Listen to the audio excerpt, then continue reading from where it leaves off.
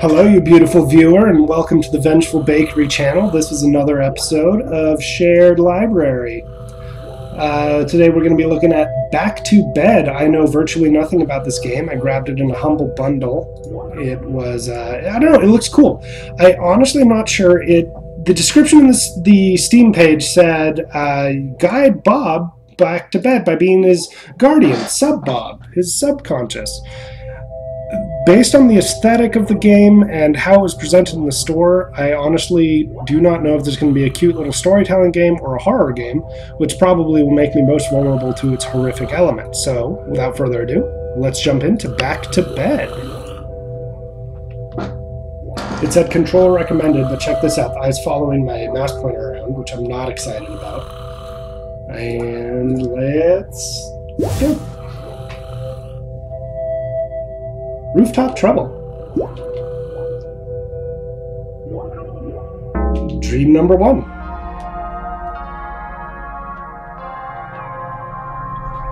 Bob is a narcoleptic. Out the window they go. All narcoleptics or just Bob? I assume I'm the green man, Sub-Bob. Onwards through the dream. Lots of eyes everywhere. This is moderately creepy. Get up safely to bed. Point and hold mouse to move. Well, good thing that the audio isn't like recorded backward or anything to make it creepy as all heck. To pick stuff up. Okay, we'll pick up this apple here. Place object. Okay. Bob turns clockwise. Gonna put that there so Bob doesn't walk off a cliff. Also looks like those little footprints are teaching me where I need to go. Or where Bob will go, rather. Dream on. Got him back to bed.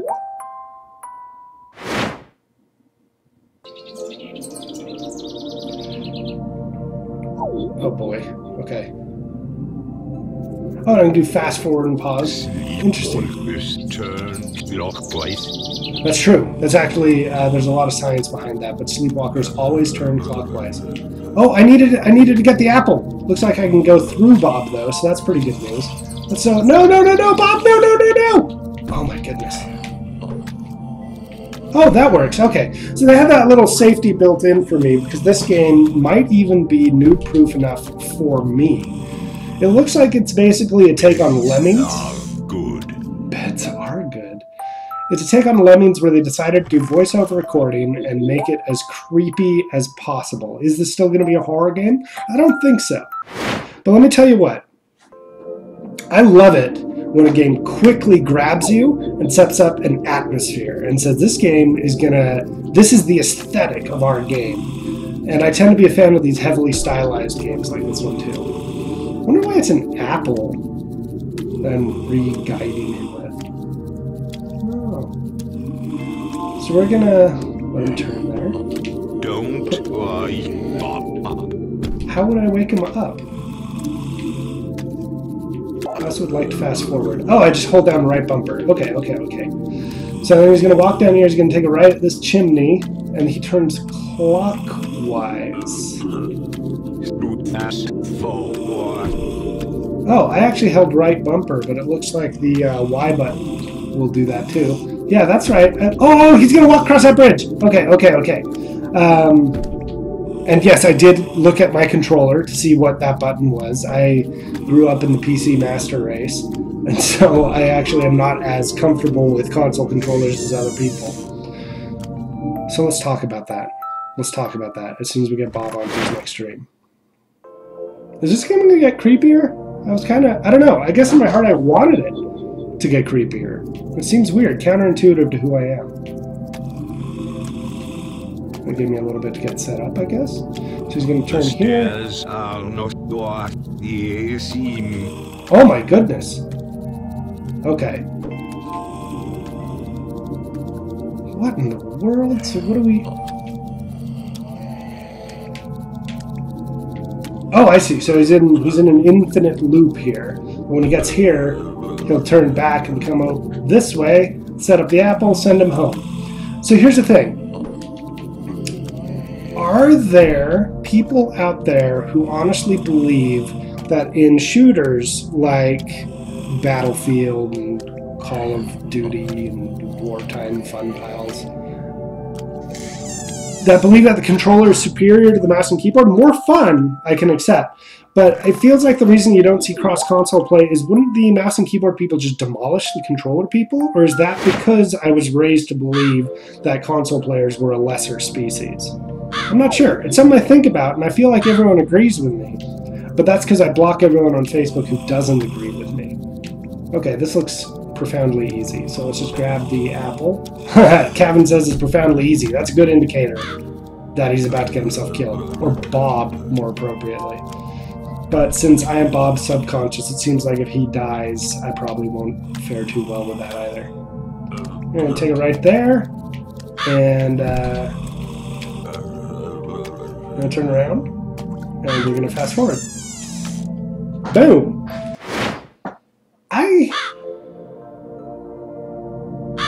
I want something more. I want the game to do something else. I mean, the little perspective shifts are kind of neat. Let's see, he's going to go there. And there. What?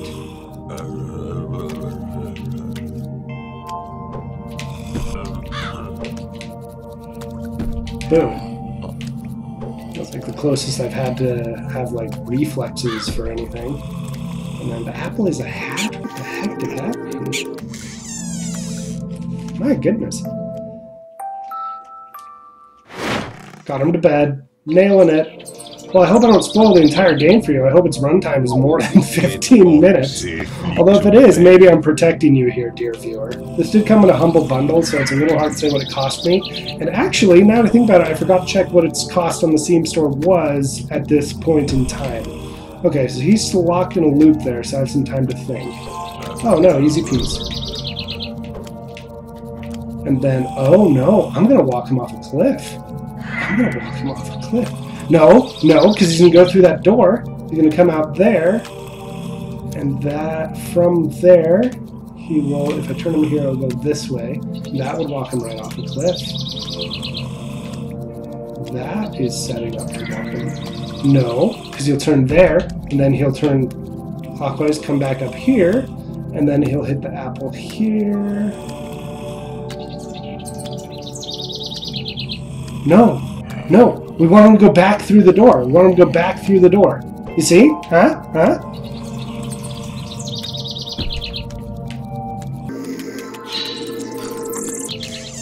Boom. When a game comes at you and it's this stylistic and this weird, I'm realizing just now that I've programmed myself to believe that it's going to have a big, epic storyline. Probably one that is sad. Epic was the wrong word. A storyline that is going to be deeply personal and life-affirming or not life-affirming, as the case may be. Okay, hold on. I got to think this through. So he's going to turn there. He's going to turn there. He's going to... turn here, let's say, and then he'll turn there. Easy peas. Bob, you've never been safer in your life. Also, what is Bob doing sleepwalking around on top of buildings? Come on, Bob. Always in a hurry. I mean, that hasn't been my observation, but okay. Oh, look at the melty clock. And the eyeball is creepy. Catching stares from the world. I bet. I mean, when you sleepwalk on top of buildings, people tend to get concerned. I think that's not something I've experienced personally, but it feels like something that is pretty safe to assume. Okay, so he's going to walk that way. He's going to walk off that cliff. I need this here apple. Bob! Okay. So he's going to turn around. Why did it tell me not to wake the sleepwalker? Is walking off a cliff what's going to wake him? So he's going to go there. He's going to turn clockwise again. He's going to, oops, use those stairs again. And he's going to walk back and go to bed.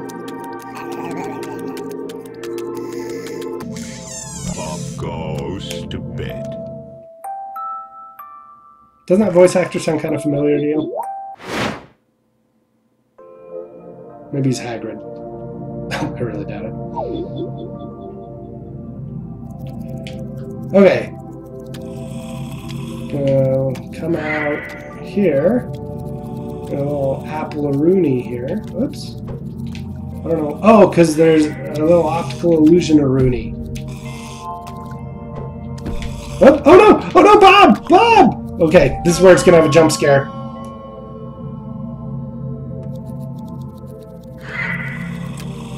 Nope. Okay, cool. I mean, it's a dream. How many dreams have you had where you're sleepwalking on the roof while your subconscious places apples to prevent you from killing yourself? Like, so many, right? I don't know what to do, man. Oh, wait. Here's an idea. What if we send him back this way? Yeah, you're fine, Bob. Just chill. Oh, no. Oh, my goodness. This is the easiest puzzle in the world. I am overthinking this to the max. Oh, I can't put it at the base of the stairs! Oh! Oh, come on, game! Okay, well, since there's evidently no consequences to killing Bob, we're just going to look around while he kills himself infinitely. Where does this go? It probably goes to pick up the other apple, right? No, he sounds like Darth Vader! I'm so sorry. I'm so sorry I said that. Okay, so you're going to go there, you're going to go there, and kaboom. Easy peasy. Just have to kill Bob 4 times. I don't even need to look. I know he's going to bed. I know what's up.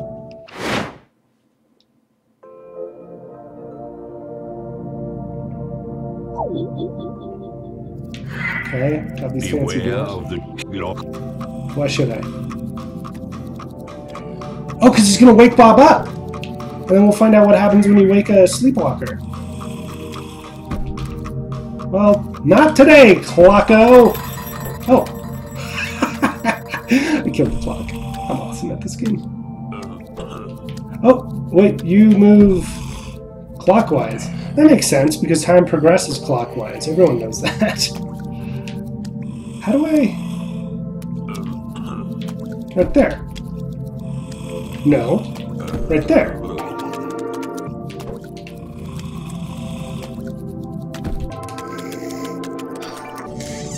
And it's done. Have you noticed that I'm perfect at this game? Because I've noticed. I mean, you can get it, but you'd only ever be second place to me. Don't wake Bob up.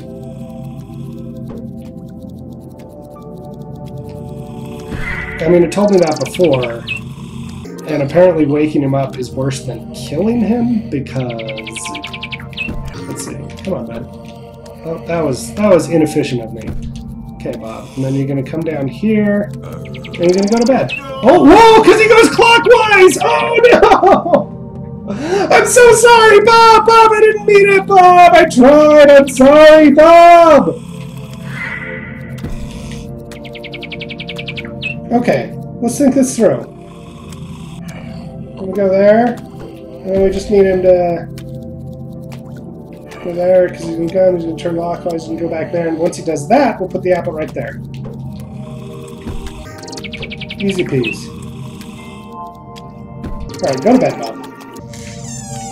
So it looks like, of the 2 options I presented when I started this video, I said this is either a horror game or a cutesy storytelling game. It's neither, but it is cutesy. Because the story, as such, would barely qualify as something I'd read to a small child. I should note, however, that I don't have any small children, so if I'm reading books to small children, I don't know, I'm probably babysitting or something, and I'd just go ahead and read them a scary story. Whoa! Okay, 2 things just happened. First, I used my new perspective to change the direction of gravity, which I'm okay with. Second thing was, the guy said, avoid. Oh, no! Don't wake him. Do you see that terrifying... That's an eyeball in the background. There's an eyeball in the background. It doesn't count as horror, though. I don't think it was scary enough. I mean, look at me. I'm the sort of person who complains about jump scares all the time. Here I am, like, asking for one. So you're gonna go... Okay. Die, clock. Nope. Oh, that'll do it. Avoid the clock. And then we'll go and send him on that little path that the clocks block while we figure out how to get him to bed. So we'll go that way, come out, he's going to go through the door, come out, and then, oh yeah, easy peas, easy peas. So put that right there. Come on, Bob, walk on the apple. Okay, and then he'll hit the chimney. I didn't even need to move the apple. I wonder if this game is actually legitimately aimed at children. It's like Goodnight Moon for the new generation. Because millennials, as you know, none of us know how to read. And so we have to use video games to soothe ourselves and interact with the culture around us. Yeah, he's going to walk off that cliff. Oh, use the stairs, Sub-Bob! Okay, he's going to come back down here. We're going to put the apple there. He's going to walk out there. And then we'll put the apple there and he'll walk on top of it.